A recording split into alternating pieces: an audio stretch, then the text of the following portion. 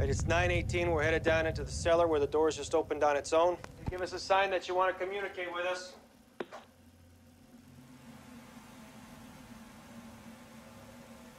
Nothing.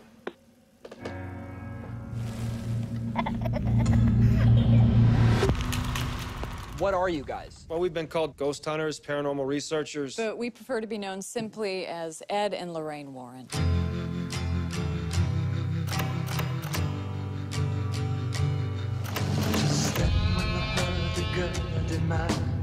There's someone here that would like to talk to you.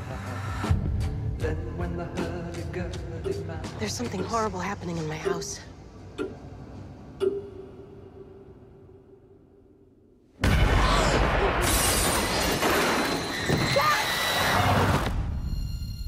It's November 1st, 1971. I'm sitting here with Carolyn Perrin, who, with her family, has been experiencing supernatural occurrences. You picking up anything in here, hon?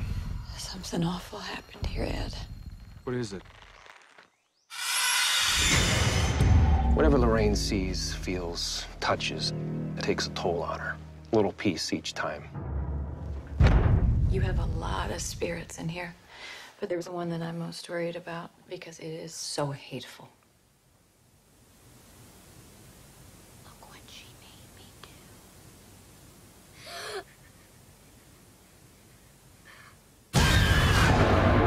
We have to get out of here. That's not gonna help. This thing has latched itself to your family.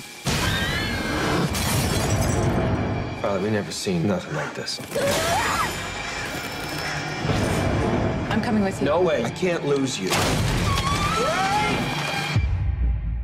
There's a lady in a dirty nightgown that I see in my dreams. She's standing in front of my mom's bed.